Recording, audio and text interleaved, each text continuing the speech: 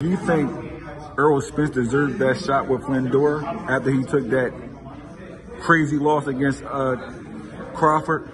Yeah, I think he deserves it only because, you know, he had 3 belts at 147 and he lost to one of the best pound-for-pound fighters in the world. You know, that's the highest level of boxing. You can't really knock somebody for losing at that level because that's the highest level of boxing. And he is the champion. Before that, he had 3 belts. He took his first loss.